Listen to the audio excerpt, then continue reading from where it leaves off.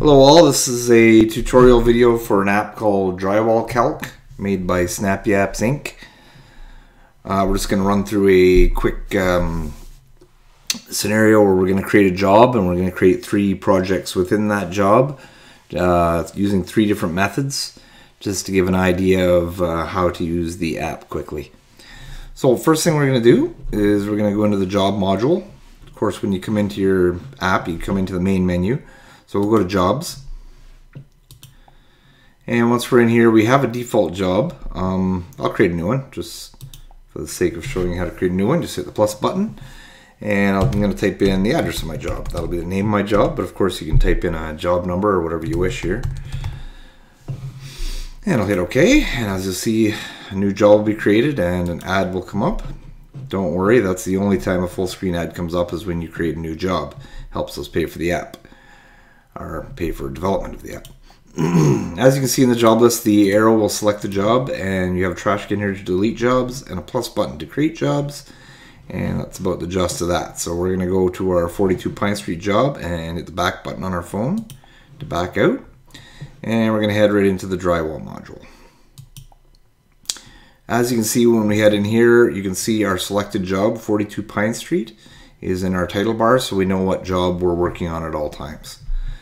So the first thing we're going to do here is we're going to create 3 projects, but for now we'll just have our first project. So we clicked on the, let me just back out here. We clicked on the title bar to bring up our projects, and these are projects within that job. So at 42 Pine Street, we are going to do a project in the halls, doing the hallways. We're also going to do a project great room and a project bathroom, but we're not going to create those quite yet, and I'll explain why not after. The quick gist of it is we're going to set up our default numbers, so our sheet sizes, costs, and such in this project, and then when we create the other projects, it's going to copy that data over, so we don't need to open it over and over. So we have halls selected, so we'll back out with our back button, and now we're in 42 Pine Street and working on the halls. So the first section we need to input data into is the coverage area. There's 2 options here. You can go by area or by room. In a minute we're going to do a project by room, the bathroom, but for now we're going to do by area. So the first one we're doing is halls. So let's say we have a 40 feet of hallway. So we're going to click on our length, and what's going to come up is our calculator, and this allows us to enter our data. It also allows us to do calculations. So I know we have 40 feet of hallway, and of course there's going to be 2 sides to the hall, so we're going to multiply that by 2 to get 80 feet, and then we're going to back out, and that 80 feet will be entered into our length of hallway. So our hallway is 40 feet long, but we have 2 sides, so we have 80 feet. Height of the ceiling, we'll enter 8'6", just to show you how to input inches. So we have 8 feet, and then we click the 6 button and inch, and that'll give us 8'6" on our main display here. And if we back out, it'll put 8'6" in here and automatically calculate the area that we're drywalling. Your only other option in coverage area is to do double layer drywall. Sometimes you'll want to do this for fire rating purposes. In this example, we're not going to use it, but it's just a matter of clicking on the checkbox. Then we get down to our next section, which is openings. All this is area that is not going to be covered by drywall. Some people might choose to just leave this at 0, even if there is openings, just to avoid, not having enough drywall in the calculation. But for this, we're going to put in some openings. We're going to put in some doorways. So we're going to say that our hallway has 3 doorways. So we'll click on this. Our doorways are, we're going to say, just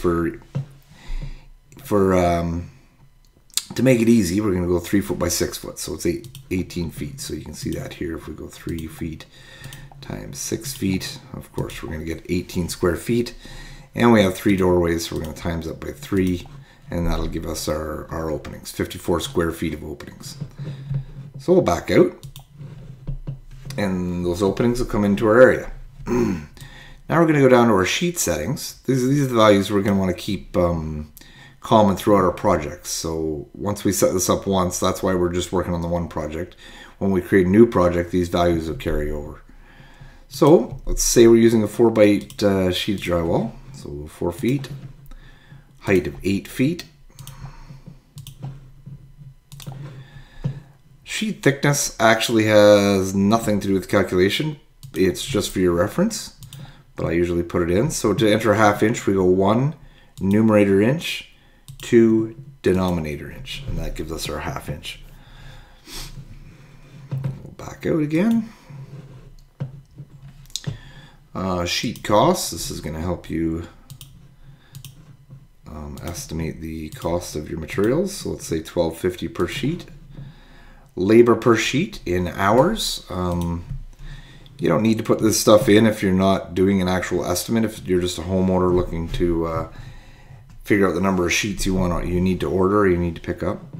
But for this example, we'll put 15 minutes, so a quarter of an hour in for labor per sheet. And waste percentage, well, since we actually put openings in, we'll put a 5% waste percentage. Now you get into your other materials, your mud, your tape, your screws, and your adhesive. You can select between these just by clicking on the toggle buttons here. And most of these are in a format of per 10 sheets. So this avoids us having to put in all the different containers you could buy, you know, a bag, a pail, a box. This way you're just, you're deciding the container and the app is asking you how much that container can do per 10 sheets. So let's say we're getting a box of mud, and let's say that box of mud will do, we figure, 20 sheets. In that scenario, we would put in 0.5. So half a box will do 10 sheets. Mud cost is per box, or bag, or pail, or however you're doing it. In this case, we're doing that box, so we're going to say $30 per box. And the labor to put on that box of mud. So let's say 4 hours. I'll just go through the other ones quick here. Tape, same thing, per 10 sheets. Let's say we're using small rolls of tape, 1 roll per 10 sheet, $2.50 per roll. Just going to go through this quick. Labor, say it takes us an hour to put on a roll. Screws are a little bit different. Stealth screws per 10 sheets. So let's say we're using 300 screws on 10 sheets. Keep things simple again. Cost is a little different here. It's cost per 100 screws always. So let's go $5 for 100 screws. Labor to put in 100 screws. Let's say, I don't know, an hour. And adhesive, let's say we're not using any. So this is all set up. So this is finished. So we'll hit the equals button. This will give us our calculation. Now it's just the hulls right now, but it's going to give us a quick rundown of all our numbers, all our costs for drywall, amount of drywall we need, mud, tape, screws, adhesive, all our subtotals, and all our totals. Subtotals and totals are going to be the same right now because we only have a single project, and that is hulls. So we'll just dismiss out of this for now. And we'll click on the title bar again to get our projects up. And now when we hit this plus button, it's going to add a project, and it's going to be an exact duplicate of our first project. And that's great because it's going to keep all our numbers that we used for drywall size and all our costs and labor charges. So that's fantastic. So we're going to put bathroom, and we're going to make another copy, and this one we're going to call the great room. So first we'll go into the bathroom, not literally. And instead of by area, now we're going to go by room. What by room allows us to do is it allows us to get a ceiling. So we'll be putting in our room width, depth, and height, and we'll be able to include the ceiling in the drywall. This is going to be the handier of the two, most likely for homeowners and do-it-yourselfers. Whereas people taking off large drawings and large areas are probably going to use the by area more often. Or, of course, like we're doing here, you can do a mixture of the two. So, we're going to go into our bathroom. We're just going to do this quick. Let's say we have 7-foot ceilings. Let's say the room width is 6 feet. And let's say it's long. Let's give it a 10-foot depth. 10-foot depth. And now we're going to include the ceiling. it's given us a perimeter here. You can actually just type in a perimeter as well, but it's calculated that. Openings, we're just going to leave that the same, just for, we already showed how to do that. Now you'll see all our sheet settings are already in here from our other from our first project we did, the hulls, and plus other materials as well. So we're done already. Makes it much quicker. Okay, so now we're going to go into our third project. So we'll click on the menu bar again and go over to the great room.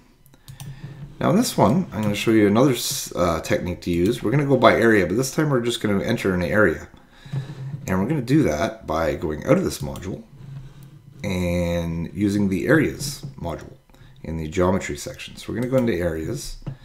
And what I'm just going to quick show you how to do is, you might use this in a trapezoid, which you might use in a vaulted ceiling.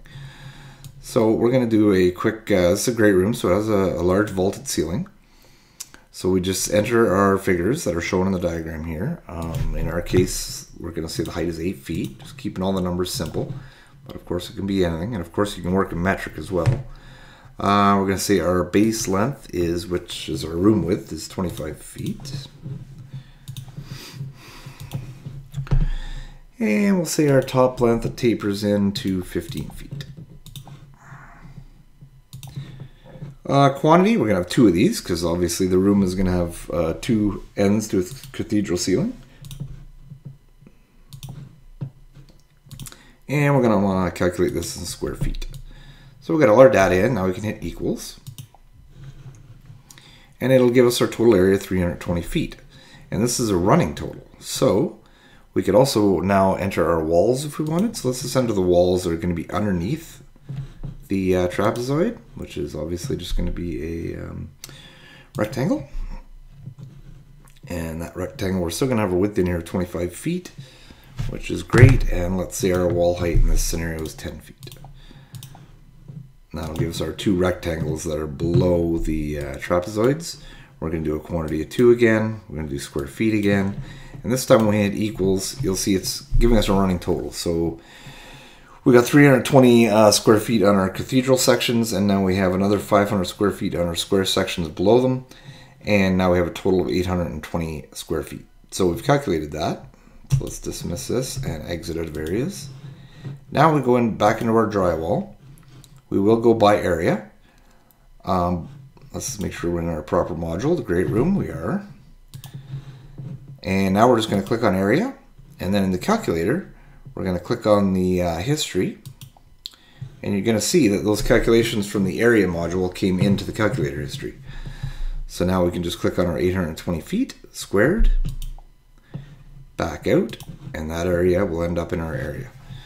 It is also squared off the room and calculated length and height, but just ignore that if you're putting it in an area. This is just for calculation purposes.